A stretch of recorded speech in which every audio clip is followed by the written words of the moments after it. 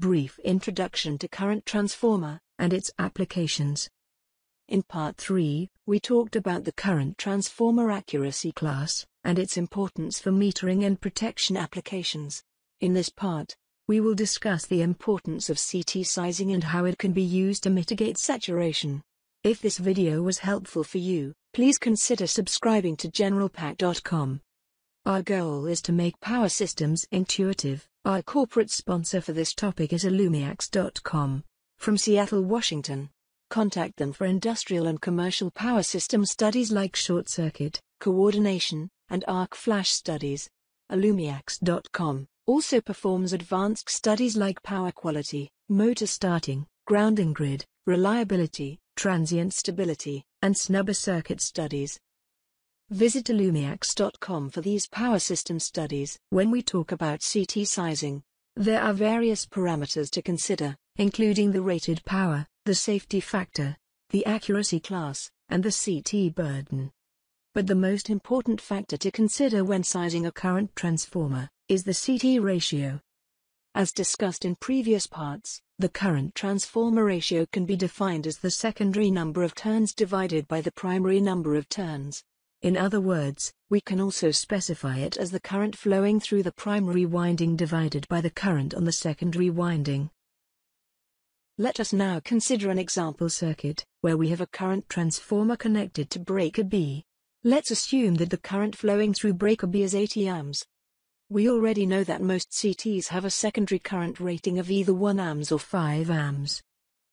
Keep in mind that for maximum primary load current, the secondary current produced does not exceed the continuous thermal current rating of any part of the CT total secondary circuit.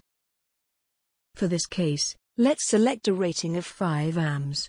If we plug in the 80 ohms value in the ratio formula, then the resulting ratio is 16, which is 80 full load amps, divided by 5 amps, rated current on the secondary CT circuit.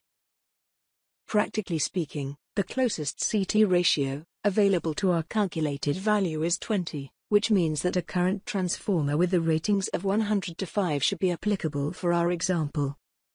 The 100 to 5 ratio means that we are expecting 100 amps of full load current on the primary side, which is equivalent to 5 amps of full load current on the secondary side. Maximum fault current should be considered when sizing a current transformer for protection purposes.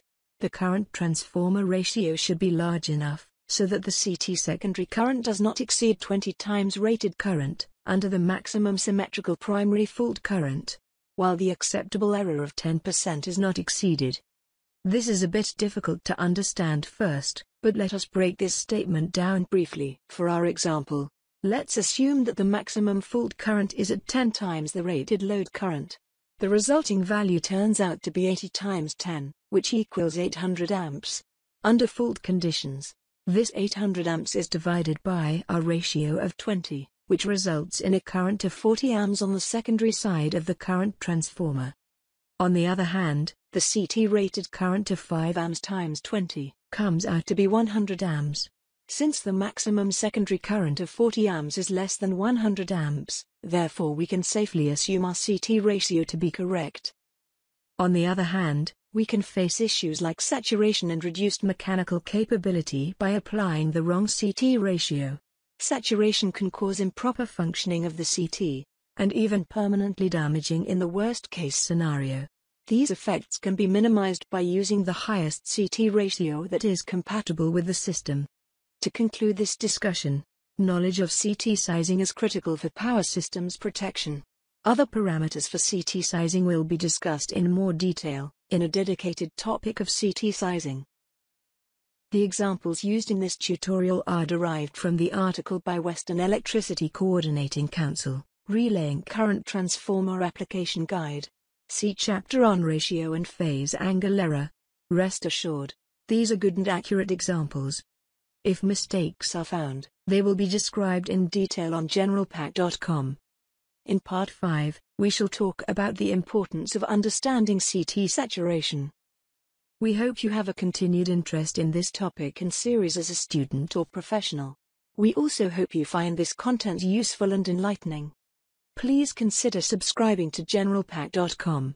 making power systems intuitive.